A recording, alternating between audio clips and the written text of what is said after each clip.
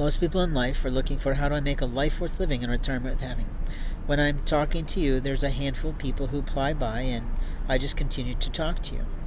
Earlier this evening, I was approached by a man who was clearly a hotel employee by his attire.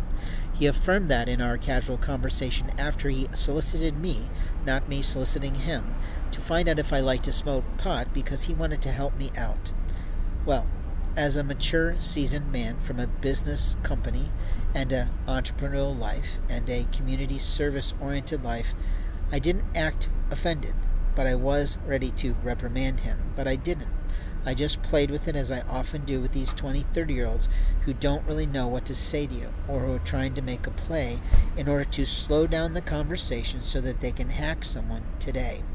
In life, we have to be clear about what our goals are, because if his goals are to sell pot, then that's on him.